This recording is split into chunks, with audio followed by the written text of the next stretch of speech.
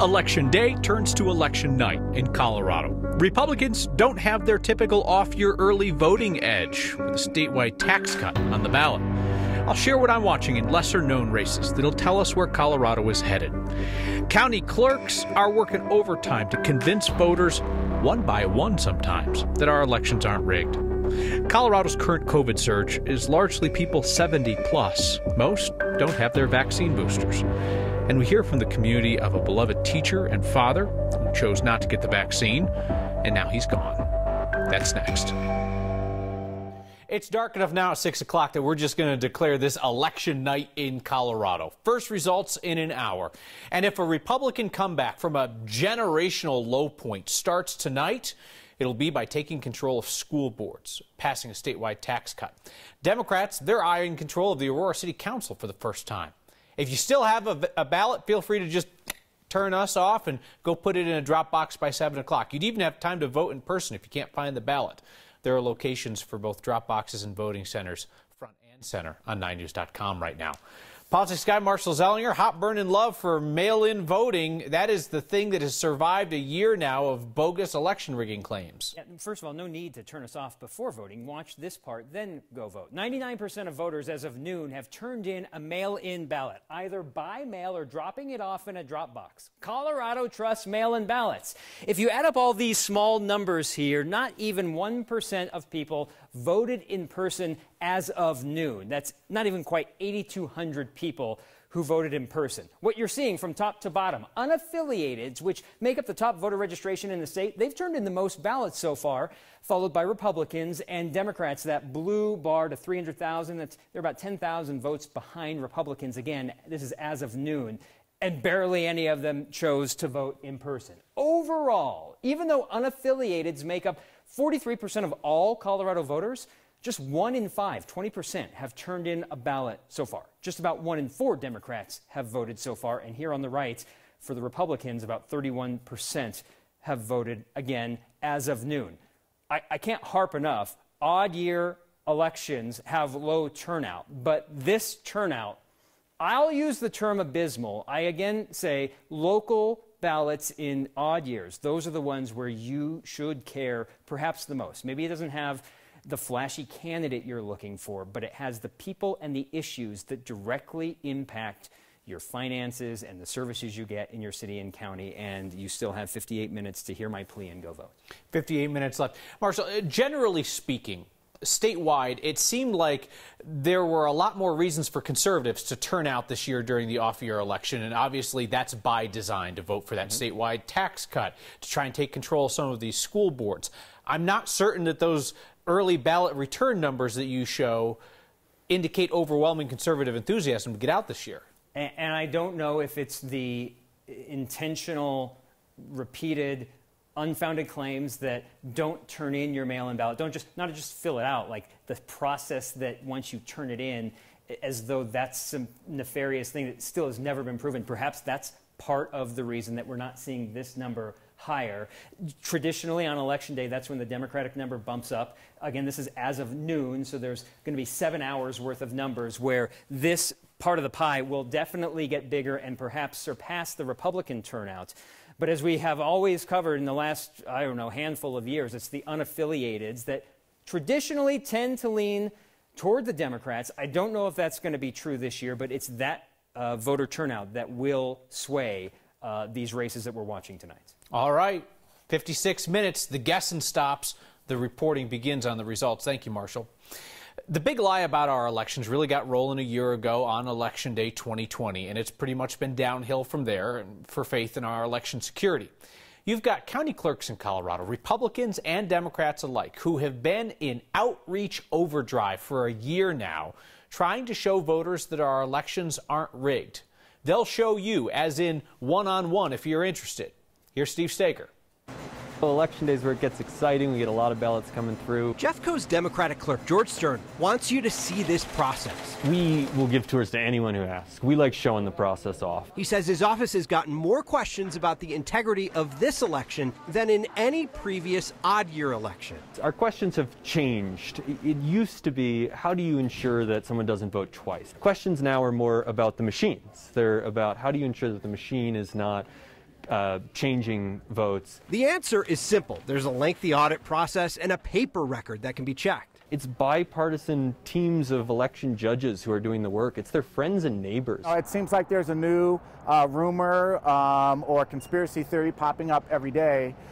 So what we do is we try to keep track of it, and then we work to get out the truth into the public square as quickly as we can. Matt Crane is the former Republican clerk of Arapahoe County and now the executive director of the Colorado County Clerks Association. Clerks are doing a lot of different things, whether it's offering more tours of their facilities or having more town halls. Crane says the misinformation about election rigging was so effective in 2020 that people are almost determined to find something wrong when they visit their election office. Right now, you have some people coming in and they're determined to see a ghost. And so if they see a cable connected to something, they're like, oh, you're connected to the internet, when they're not connected to the internet. Despite that, Stern says transparency is the best disinfectant. That's why he says he actually loves the constant tours he's had to offer. When people see it with their own eyes, they say, all right, okay, I feel pretty good about the Colorado system. You know, when you think about the fact that these folks have to constantly give tour after tour, you might think that county clerks would be getting sick of this, but both Stern and Crane told me that county clerks love it when you ask questions. So if you see something on the internet that just seems off, and you have a question about an election rigging conspiracy theory, go to your county clerk, because they say more often than not, anyone who's had those questions, who gets the opportunity to go through the election office and see it for themselves, those questions tend to disappear, and they have a lot more faith in the system, Kyle. And if you don't trust your county clerk because of party, call a different county clerk of the same part of your party. They'd answer your question too. They're not going to hang up on you because you live in a different county. Steve Steger, thank you. Maybe you heard that off-year elections are boring and they don't matter. Well, you certainly did not hear that here. Tonight's results are going to give us a good idea of where Colorado is headed. So there are the two statewide ballot issues put up by conservatives. Those are kind of the obvious markers. But here's what else I'm watching. Democrats are trying to take control of Aurora City Council for the first time and could add a third Democratic Socialist to council, a far-left tilt that even Denver City Council doesn't have. Republicans see school board races as a way to channel anti-mask mandate energy. They'll try to regain conservative control of school boards in Douglas County, which they last held in 2017, and Jefferson County, which Republicans last controlled in 2015. And in Denver, two approaches to the challenge of homelessness are on the ballot. Will voters approve 2B, the city's proposed tax increase for more spending, or the Republican-backed 303, which would require a get tough approach to clear homeless camps? We get our first results within the hour. Colorado's new 8th congressional district today got its best-known Republican candidate yet. Weld County Commissioner Lori Sain would not tell us if she's running, but Lori for Freedom is the name of her newly filed campaign committee, and the website, paid for by Lori Sain for Congress, which they took down really quickly, vowed to fight against Democrats' socialist communist agenda. Sain declares herself a constitutional conservative. She made headlines in 2019 when she used a resolution honoring Dr. Martin Luther King Jr. to claim that lynchings during Reconstruction were because of party affiliation and not race. Sain claimed that, quote, whites and blacks alike were in equal numbers lynched for the crime of being Republican. Last year, Sain led hearings where Republican election-rigging conspiracy theorists testified at the state legislature, where they were unable to provide any evidence of election rigging. Colorado's public health leaders had been preparing for the CDC's panel announcement that came today, that the Pfizer vaccine is good to go for kids 5 to 11. Only step left is approval of the CDC director, and she's spoken publicly in favor of it. Colorado now plans to have half of the roughly 480,000 kids in that age group vaccinated in the next 12 weeks or so. Colorado's in bad shape when it comes to the pandemic. 5th highest COVID rate in the country. Public health experts estimate 1 in 51 Coloradans are currently contagious. So we're setting new COVID 2021 hospitalization records about daily. Every day I tell you the same thing. Most patients we've seen all year, currently 1,254, up 18 from yesterday's record. We also know that about 20 Coloradans are dying of COVID each day. We'll tell you about one in just a bit. The surge in hospitalizations is being driven by patients 70 years old and older. Roughly 2/3 of Coloradans 70 and older don't have a booster shot. We asked the governor today what the state is saying to that group. There was a recent meta study done out of Israel, over 1 million people total, that showed an additional significant reduction in hospitalization risk in excess of 90% between people that had 3 doses and people that had 2 doses. The protection wanes quicker for people in their 60s, 70s, and 80s. Everybody in their 60s, 70s, and 80s who had the vaccine, Pfizer, Moderna, Johnson & Johnson, 6 months or more ago, should immediately get boosted to protect themselves. Let's take a look at how tests are coming back right now. Our positivity rate, averaged out over 7 days, is in mid 8%, 8.7%. Over the last few weeks, it's the highest that we've seen since last year, before we had widespread vaccinations. A bit of Civic Center Park is going to reopen tomorrow, weeks after the city shut it down and fenced it off because of out-of-control drug use and property damage there. About 2/3 of that historic park in the center of town is going to stay closed. Workers are still trying to restore the grass and repair some of the stone structure that have been damaged. The areas in red are what's staying closed for now. That includes Pioneer Fountain and McIntosh Park Plaza. They'll be reopened in phases later. The city closed Civic Center under a public health order in September. Denver Parks and Rec said there were issues with rodent infestation, human waste, drug paraphernalia. City says the most expensive fix at Civic Center is going to be the Greek Theater. The price tag for repairs is $1.2 million because they have to repair the rare stone. They cannot get a replacement. During the closure, the park was cleaned up. The lawn areas were reseeded, fertilized, and so forth. They repaired the irrigation system. They replaced some dead and dying trees. Perhaps the most important addition, though, is going to be people. There will be 11 maintenance workers and 8 additional rangers making sure that the city has staff in that park from 4 a.m. to midnight. We are getting some feedback tonight wanting a bit more love for Colorado's other pro sports team. Colorado soccer fans don't lack passion, I'll give them that. Few of you, Donna, Scott, Micah, all reached out not pleased that I failed to mention the Rapids when discussing the sorry state of sports fandom in Colorado. I had mentioned you got the Broncos and the Rockies who are, how shall we say, they're rebuilding, right? Meanwhile, there's a TV blackout for the championship caliber Avs and the Nuggets. Soccer fans were happy to remind me that the Rapids are in second place in the Western Conference and headed to the playoffs. And I would note, blacked out on television. A father and teacher lost to COVID. His family has a message for everyone, like him, is hesitant to get the vaccine. And the Front Range's latest water fight is over. Denver Water has the leverage in this case, and the law is not on our side. Boulder County backs down. Next.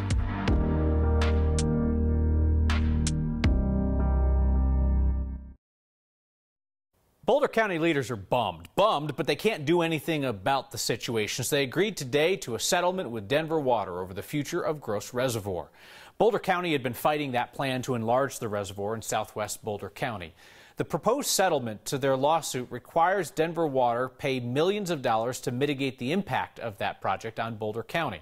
Boulder County commissioners who were trying to fight this for environmental reasons said they'd rather settle than risk getting nothing at all if they lose and the reservoir expands. Unfortunately, this vote in this position isn't about stopping the dam. We don't have the ability to stop the dam. I don't, with my vote, have the ability to stop the dam. And now, having spent almost 10 months in land use hearings in this role, it's become clear to me that winning the opportunity to have Denver Water to go through a land use hearing doesn't allow us to stop it. Boulder County says that settlement money will go to residents who are directly impacted by the expansion. It'll enlarge open space and deal with some of the greenhouse gas emissions from that project. Day 3, cloudy, gray, and chilly, even a little rain and snow. It all comes to an end tomorrow with a major shift in the pattern. Temperatures today in Denver and across the Front Range in the 40s. We should be closer to 60 this time of year. A little more rain and snow tonight. Winter weather and travel advisories will cancel out in the high country. Another couple of inches of snow up there already. About 5 to 6 inches has fallen. But you will encounter winter driving conditions on I-70. For Denver, mainly rain tonight, and then there'll be some areas of fog, and that fog will linger temperature through tomorrow morning. We do have that rain and snow chance until about midnight, and then things really start to calm down. After the fog burns off tomorrow, we have a beautiful day for you. Chilly night tonight, though. Our low around freezing. Tomorrow, temperatures a little more like it. Sunshine and 56, and then we get you into a nice warming trend with 60s heading into the weekend and 70s for Saturday and Sunday. Chilly November days with a mix of rain and snow. Sounds like a great reason to stay inside. Of course, meteorologist poet Corey Reppenhagen headed out in search of a few choice words. Corey Reppenhagen is on the weather beat. Ski it and drink it. White gold for Colorado, hitting the jackpot. That was Corey Reppenhagen on the weather beat. Her husband made a choice. If you choose not to get vaccinated, absolutely you're right, but that is a risk that you take. He made a choice, and now he's gone. We'll check in with his family and his son's school as they cope with the loss of a father, husband, and teacher. Next.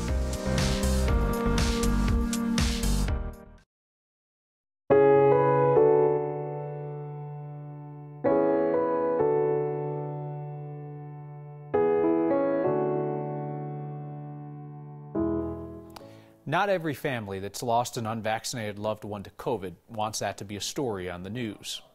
Brian Dumas' family hopes that the story of their very much loved father, husband, substitute teacher might provide some perspective to others.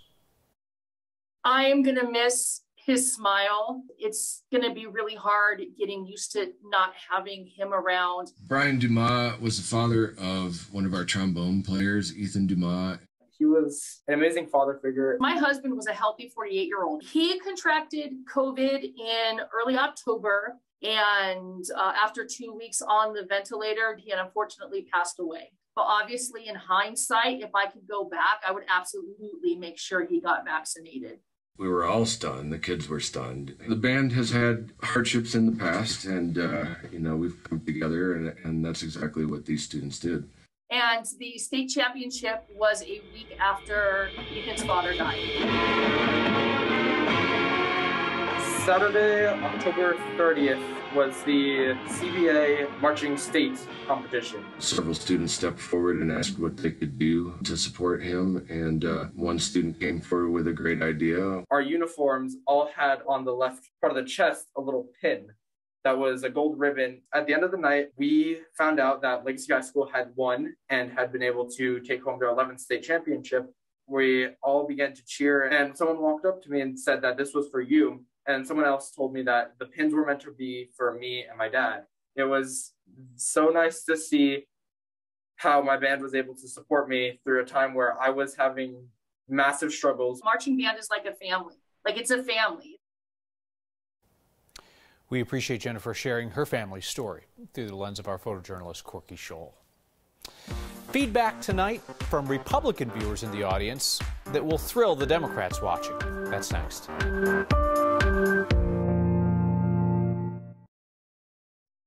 Some feedback from Next Conservative viewers about Colorado's low voter turnout in this off-year election. Cameron wrote in about our fake news show to say, of course no one voted, it's rigged.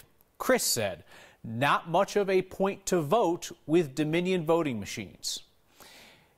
If you are a reality-based Republican hearing fellow conservatives talk like that they are giving up on voting because of election rigging conspiracy theories, that's a post-Halloween horror story.